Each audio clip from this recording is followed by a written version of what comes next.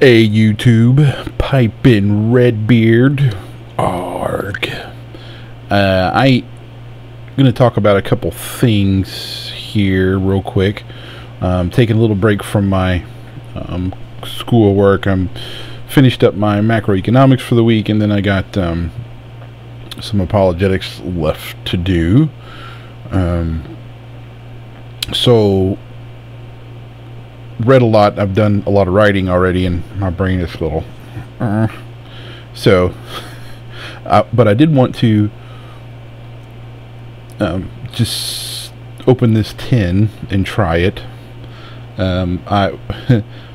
It's been about maybe 30 minutes since I got done with a bowl of bullseye flakes, so might be a little weird, but we're going to open up some Old Shenandoah Barrel edition.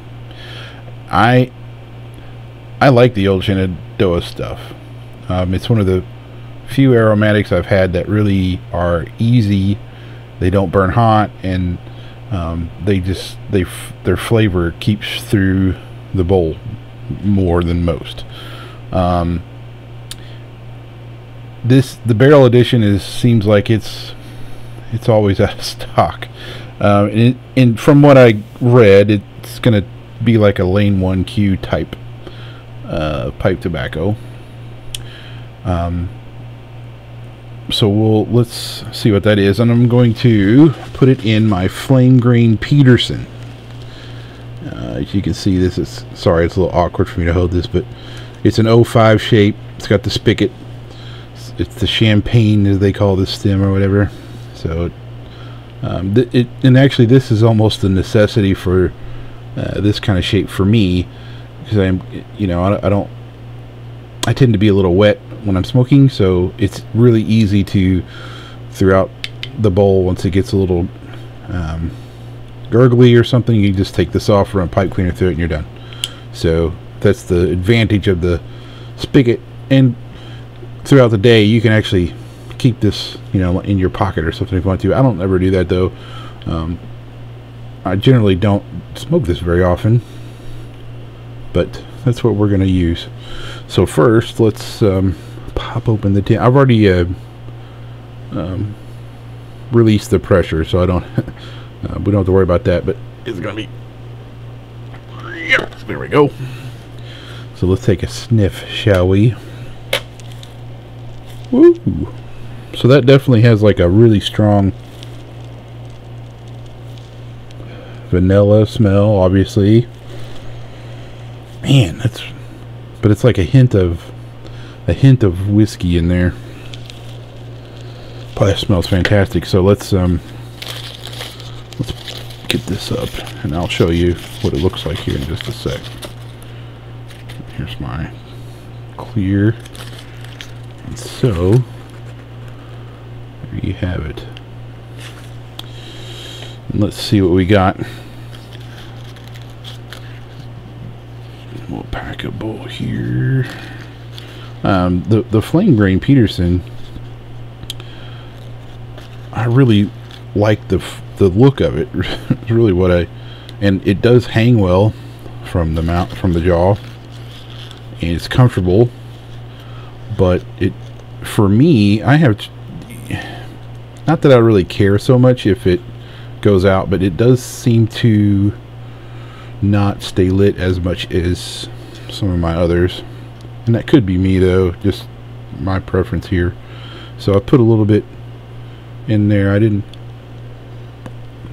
maybe we'll just keep it a little light, not quite a full bowl. I didn't really pack it down as much as I probably usually do, because I'm probably not going to want a really long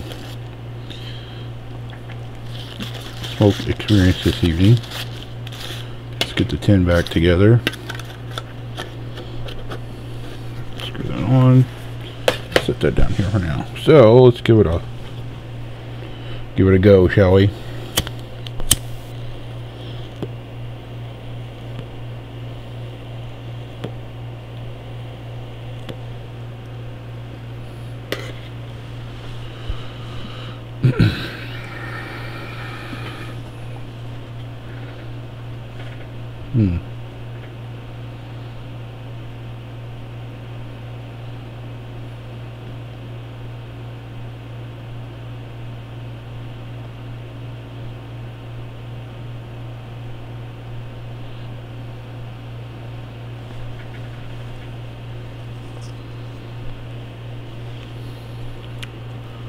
That was the char light.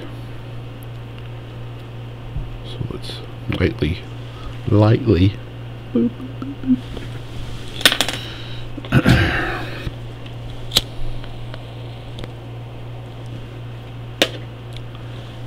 All right, let's see what we got going on.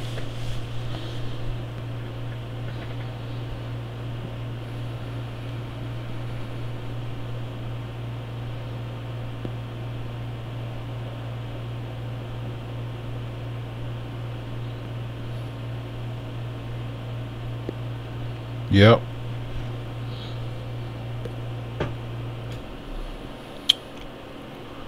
It's a very smooth vanilla. That's kind of how I would categorize it. And it's like a 1Q, except like maybe like the taste is amped up a little bit, you know? But not hot.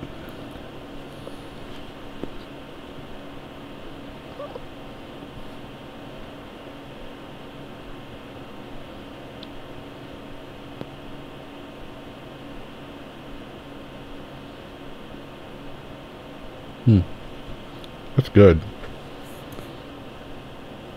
And the dryness.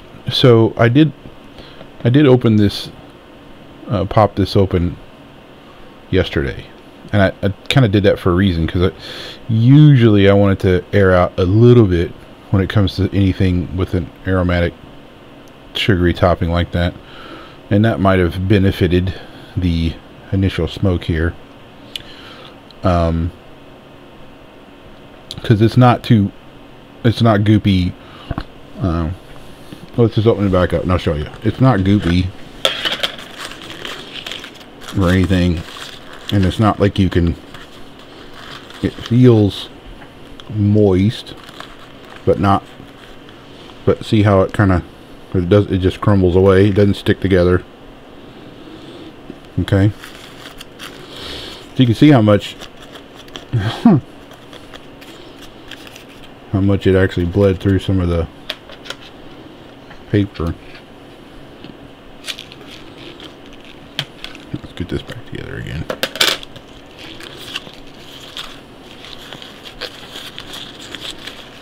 That's really good.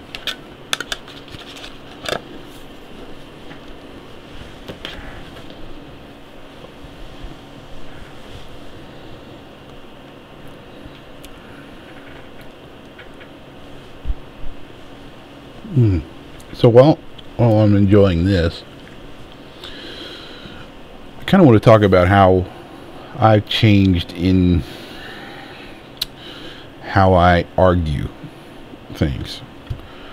So social media has, I don't know, it's there's good things and there's really bad things about it, and most of the times I think it's really not in its design, but in its use by we humans. Just people feel the need to just constantly throw stuff out there, and no consideration or decorum when it comes to discussing anything, because you're not sitting in front of them, you're not talking to them. It's just it is kind of an impersonal conversation. And I got so turned off on that, because I do have some, I'm really bold and I'm passionate about things, but when I go on Facebook or Twitter or whatever, and you end up with this onslaught of comments after comment after comment, and it just really doesn't end well. Every once in a while, you can, if two people are still civil, you can share thoughts and opinions the way you would normally in real life, and there is some back and forth that can happen that is positive and constructive, but for the most part that's not what happens. So I really stepped away from that completely, from social media, and a long time I thought, well, if I don't do it, who will? But that's not That doesn't mean it's positive, though, if you participate just for the sole purpose of being that one guy, you know, whether it be political or religious or just general stuff. Any of those, it doesn't really matter. As I've taken this apologetics class, though, and some other Liberty University classes I've taken, it has fundamentally changed how I think about communicating ideas and disagreeing with people in a civil manner. So for those of you who don't know, and I'm going to share this now, apologetics does not mean I'm apologizing. I get asked that nonstop when somebody says, "Oh, what are you doing in school? What, you know, what's your major or whatever?" And it's as soon as I say the word apologetics, it's, "Oh, so you learn to apologize?" And it's like funny, Well, no, it's not what it is. So just for your benefit, so you, when we talk about Christian apologetics, we mean, it comes from the Greek word apologia, and apologia can translate into in defense of. So if you think about it, it's just a defense of the faith. There's a lot of reasons why that's necessary. For one, it's, as a Christ follower, our mission is to, you know, encourage and help people find truth and find the reality of Jesus and Christ, and how that changes you and gives you real purpose, real identity, where a lot of the hyper individualism that's around now will always end bad, because all that's finite. It can be taken away. Your identity can be just tore out from under you. If, let's say, for instance, you're a you're a carpenter, okay, and you have a traumatic injury. You no longer can be a carpenter. Well, if your sole identity is rooted in that, what happens? You kind of get depressed. You don't know who you are. And so that's just one example, but there's just a lot to it. But anyway, so in defense of the faith is about how to communicate questions, how to answer common things and stuff. They don't really get in depth with the material as to what to say. That's really not the purpose of the class. The purpose of the class is really to kind of say how you can engage people. So and in the real heart of it is you're not out to win arguments or defeat your opponent. And if you see any debates, a lot of times that can get there really quick, where it's more of a I'm out to defeat you, when in reality, in this discipline, it's really just about you. I'll answer it this way: you want the other person who is asking you questions, or that you're encouraging, or you're trying to spur thought, is to have them walk away and go, I really appreciated how they answered my questions. So that means you got to be a good listener, for one. You got to address the person in a civil manner, and you need to understand, for how you can anyway. You're never going to live in somebody's shoes, but you should be able to at least try to understand their perspective. And because everybody's life experience is different, everybody has a different way of thinking about things. Even two people of the same community that's grown up the same, you're two different people.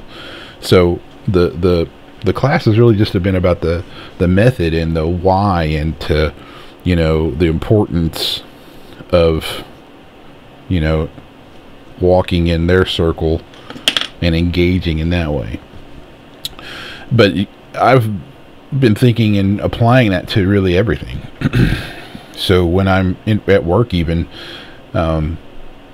you know, when one of my engineers or whatever has a real problem, and it's, you know, my first, or they screw up, and my first reaction is, in my head, I'm thinking, man, you idiot, that's why are you doing this? This is so stupid.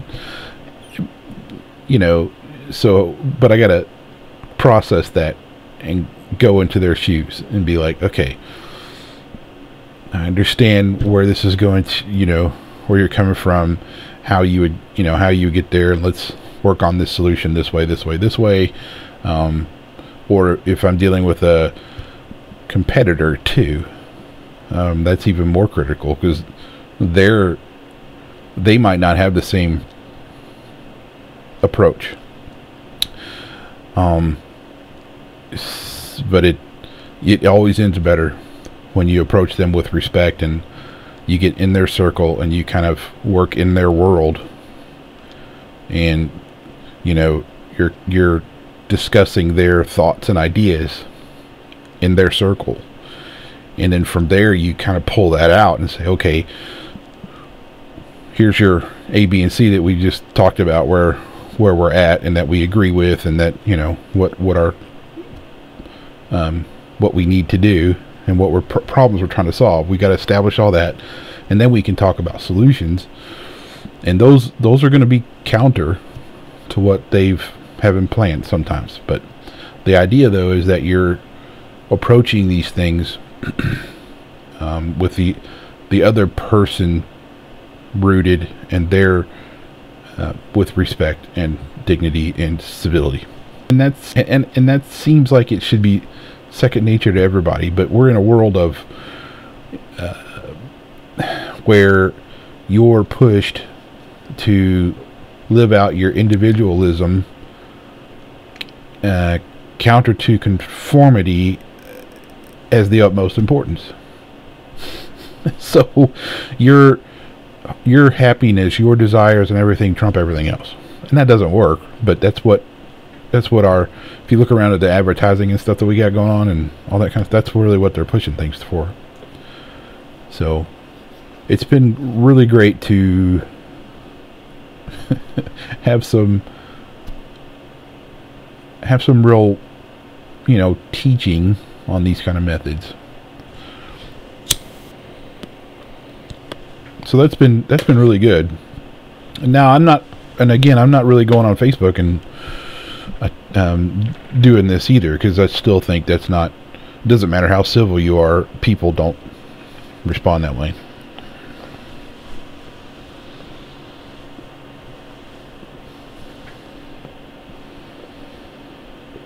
Now, I'll say all that.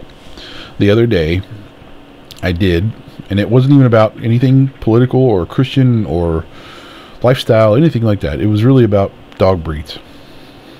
I'm an avid dog lover. Been a dog person forever. Love dogs. I've had dogs forever. And I have a pit bull. We have 3 dogs, and one of them is a pit bull mix. And she's the sweetest dog. I mean, she's just wonderful. And this person was after what was just animate about dog breed bans, and was throwing out how many people are killed by pit bulls and all this stuff. And while I recognize that, I mean, you know, there's a lot of dogs who are powerful animals, and at the end of the day, people need to understand, no matter how big or small that dog is, it's a dog. It's not a human. It's not a baby. It's not your kid. It's a dog. And that's important. If you treat the dog like a kid or a baby, the dog will not have will not be trained correctly, for one thing, and will not have the right attitude, and will be ripe with problems that could lead to injury, no matter what dog it is. Pit bulls are common for wrong purposes, and it's not the breed. It totally is not the breed. It's the people. And you can, his argument was basically that was genetics, and they're designed this way, but I that only went so far, though. I said my brief piece about, I showed him a picture of my little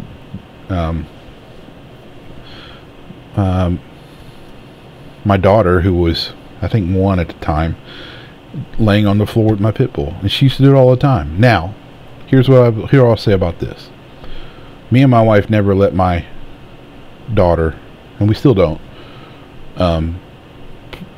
be with the dogs without us being around. Even now, as sweet as the dogs are, they're still dogs, and we got to be there to manage that interaction. Kids will not understand not to pull ears or smack the dogs and all that kind of stuff. Now, you desensitize the dogs from interactions and stuff to help that situation out, and some dogs never will be comfortable with that. Just like people, some people will never be comfortable with close contact with other people. Some people will never don't like somebody touching them. It's the same thing with dogs. There's some dogs that just won't do that. But even with a dog that does, you don't want to take that chance that you leave that open for a poor interaction that gets somebody hurt. I had a Basset Hound mix that I loved tremendously. And I had so much trouble with him. I spent a lot of money on training and worked with him a long time, and he was but he got to be a really good dog. But the one thing that he did do was, if you were to wake him up or startle him, he would snap at you. My son at the time was 12 or 13 years old, right? And he was on my son's bed sleeping. My son went to move him, just tap him on the butt, say, "Hey, you got to move." Toby reached around and bit his head. Not a big thing. It did clip him, but that's what he did. So when we knew we were having our kids and they were going to come home, we had to get rid of Toby. We did not want that to happen. And he was a beautiful dog. Wonderful. And I hated that. But my kids are way more important than my dog. And I wasn't going to take the dog and just sequester him in some basement corner or put him on a muzzle for long periods of time. I didn't think that was necessary. He really needed to be with a family who could love him and encourage him and stuff. So he went to a Basset Hound rescue, and he's happy as a clam. But I just say all that because that interaction, though, was quick, and this other person chose to just write novels about comments, but I didn't engage. Because they're only going to go so far, and I say a little bit of peace and then leave it around it. But there's sometimes when you have to recognize that it's futile. There's no point in it, and it's not going to do any good. So, I'm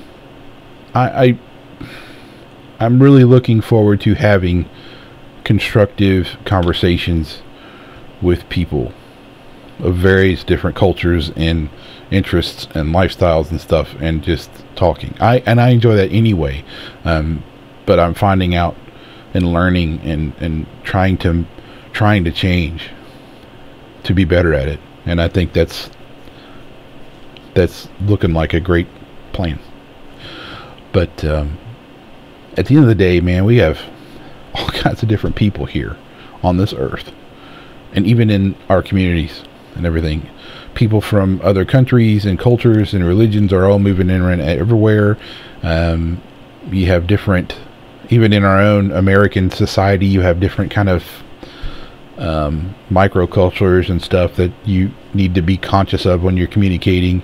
And it's fun when you approach it with respect and dignity, and you try to understand their perspective. And when you do connect, and when you can have these conversations that matter, that's when real community happens.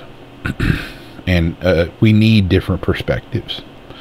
You know, not everybody can be a one political side of the fence or the other.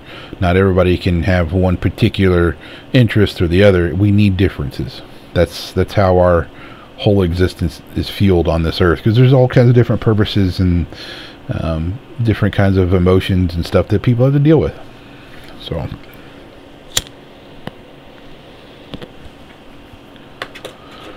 that's my 2 cents for the day. This is fantastic. I really like this. This wouldn't be like a all day for me. And I would suggest not a hot beverage with something like this, but with an aromatic like this, cold water would be suggested. A tea, cold tea.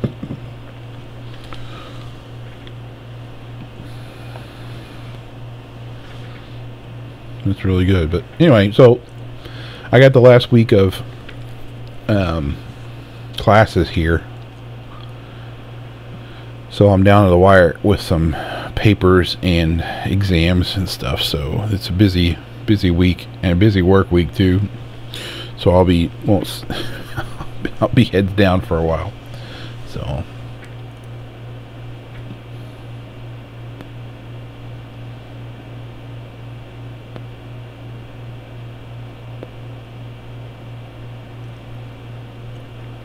words of wisdom, hopefully, for some of you. Take my advice and do what you please. Alright, I'm gonna get back at it. Piping red beard later.